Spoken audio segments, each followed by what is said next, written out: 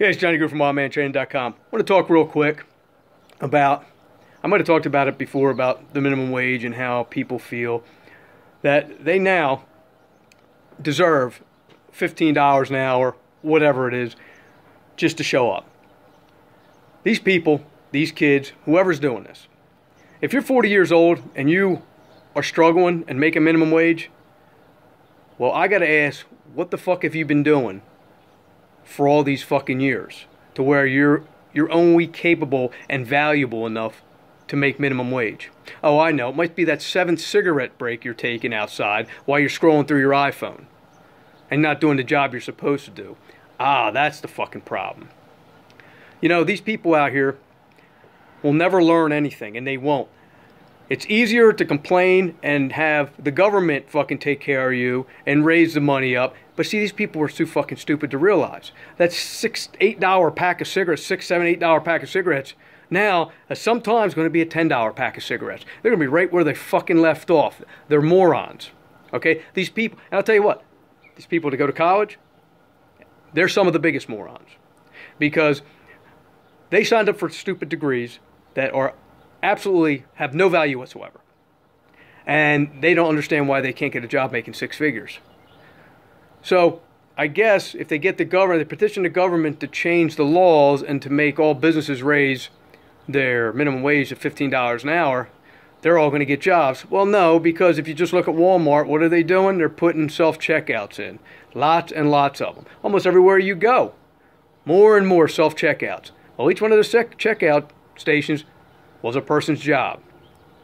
So all these numbskulls do is keep themselves out of a job. And I just use Walmart as an example. I don't even fucking like Walmart. But people like this will never earn their way. Okay? And if you are a social justice person or a person that advocates for the $15 an hour, it's because you as a person have no value. You have no value. You bring no value to your job. That's why you make the little bit of money you do.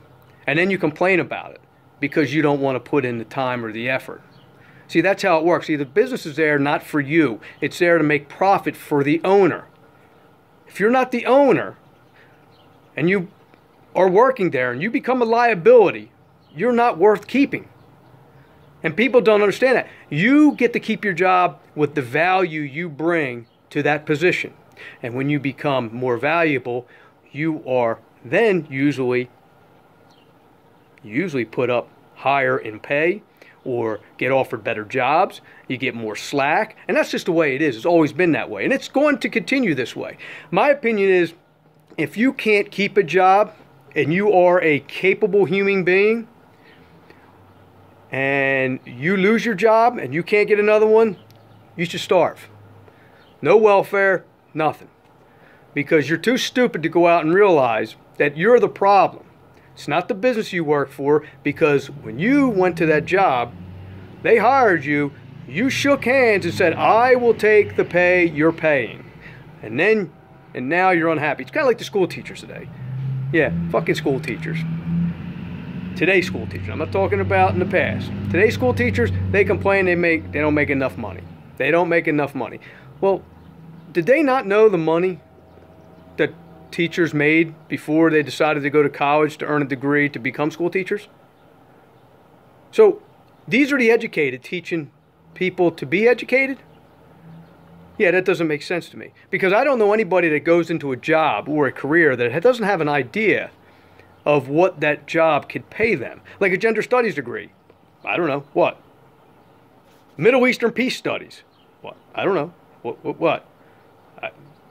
I know somebody that got a business degree and works in the union as a pipe fitter. Didn't need to go to college to get a business degree to be a pipe fitter.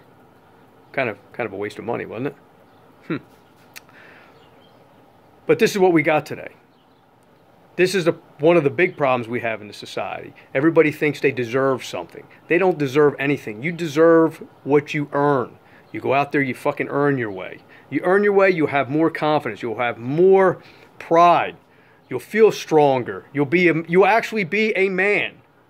A man who actually goes out and does a job well and is rewarded for it, for working hard and being the man that they can count on to get the job done. Problem is, that's not how it works. People say, oh, I'm going to go to a job, and if I get the sniffles, I'm going to stay home. I'll never put my job first. Well, jerk off, they're the ones that are paying your medical bills.